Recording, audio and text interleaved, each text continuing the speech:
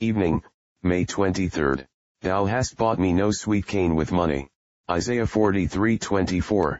Worshippers at the temple were wont to bring presents of sweet perfumes to be burned upon the altar of God, but Israel, in the time of her backsliding, became ungenerous, and made but few votive offerings to her Lord. This was an evidence of coldness of heart towards God and his house. Reader, does this never occur with you?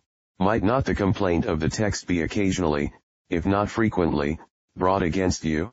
Those who are poor in pocket, if rich in faith, will be accepted none the less because their gifts are small. But, poor reader, do you give in fair proportion to the Lord, or is the widow's mite kept back from the sacred treasury?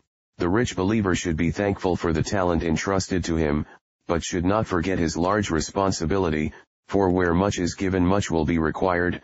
But, rich reader, are you mindful of your obligations, and rendering to the Lord according to the benefit received? Jesus gave his blood for us. What shall we give to him? We are his, and all that we have, for he has purchased us unto himself. Can we act as if we were our own? Oh, for more consecration! And to this end, oh, for more love! Blessed Jesus, how good it is of thee to accept our sweet cane bought with money. Nothing is too costly as a tribute to thine unrivaled love, and yet thou dost receive with favor the smallest sincere token of affection.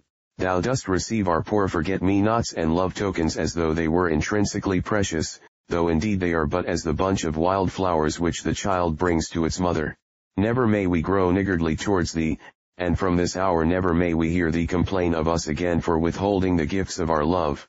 We will give thee the first fruits of our increase, and pay thee tithes of all, and then we will confess of thine own have we given thee.